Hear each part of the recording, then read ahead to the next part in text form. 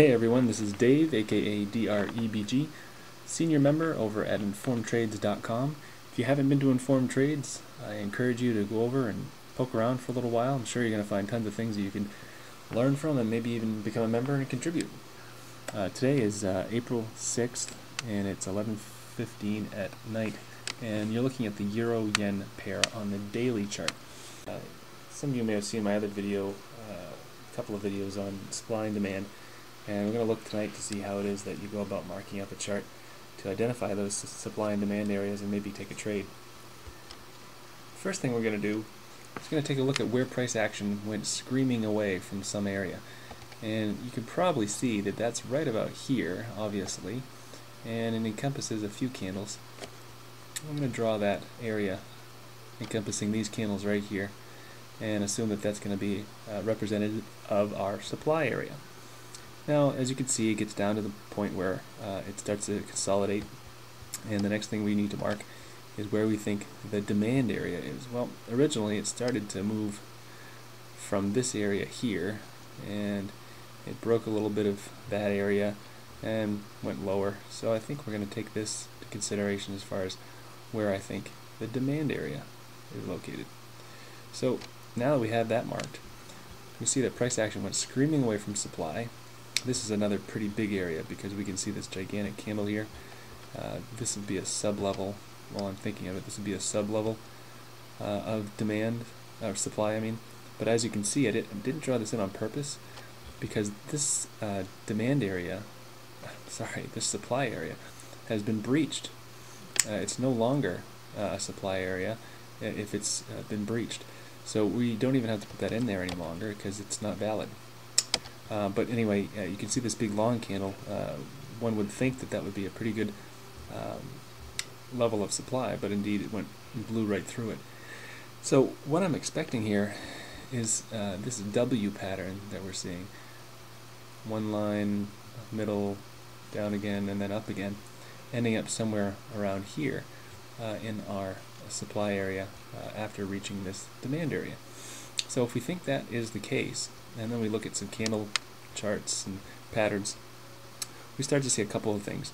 Number one is this blue line is the 21 EMA, and I'm a big fan of the 21, and you can see we've closed above it quite a bit, even retraced back to it, and we've stayed a little bit below the 200 EMA, which is here. I'm expecting this to climb above the 200, bounce a little bit, and then get back to here. This is back in September of 2009. This is back to today, April 6th, April 7th. And we had this big move down. And if we draw some fibs on here, just from this most recent big move, you'll see that we're in a level that would be a good place to look to go long.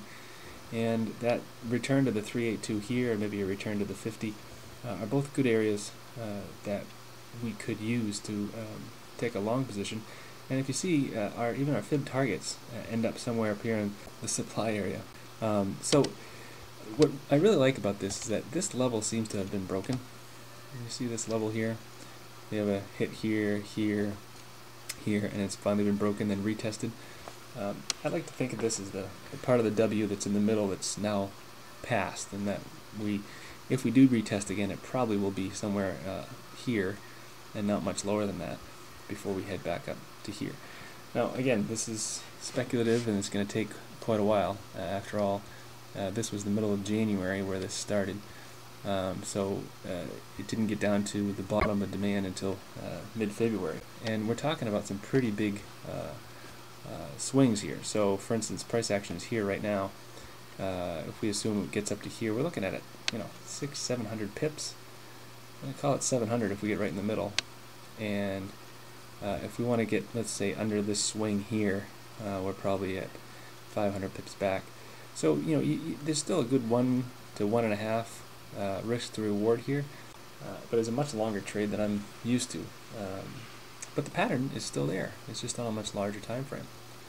If we keep moving down the charts to even a 15-minute chart and try and pinpoint where we might want to get in, I would do the same here, where we just run a quick fib study on this most recent swing low and swing high, And you see here that gets us somewhere around the 75 level.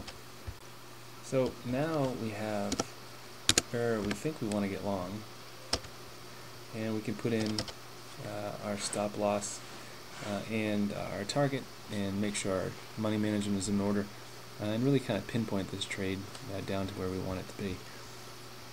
So if we measure this, you'll see that we're waiting for a limit order here to be filled. It's maybe 25 pips away or so right now. We are 700 pips up is our target, and 500 pips down is our stop loss. So risk to reward is well within parameters. We have breached this level here and have bounced off this demand area, and we've even come back to retest.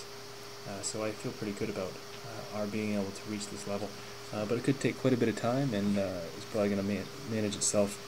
I would say at least over 2-3 weeks. So I hope you get something out of that, and we'll go from there. Thanks.